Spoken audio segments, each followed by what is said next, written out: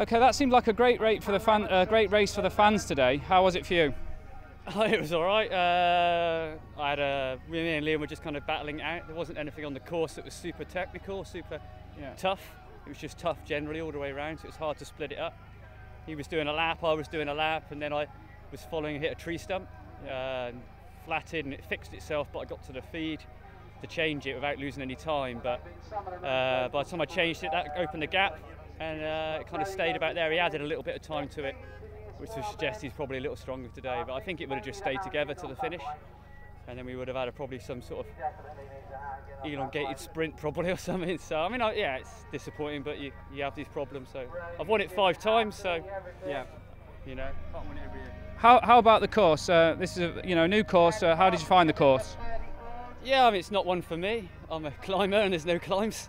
So yeah, but you have to race on what you've got. I mean, it's a tough course. It's just not climbing. It's very sticky underfoot.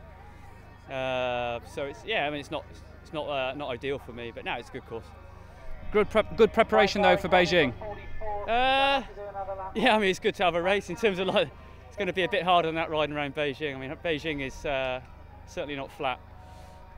And what are you going to do from here? What now? More training, or are you flying out to Beijing soon? I've got a few weeks training, 2.5 weeks, and then we go to Beijing on the Friday, the 8th, 2 weeks before the race. So it's just training really.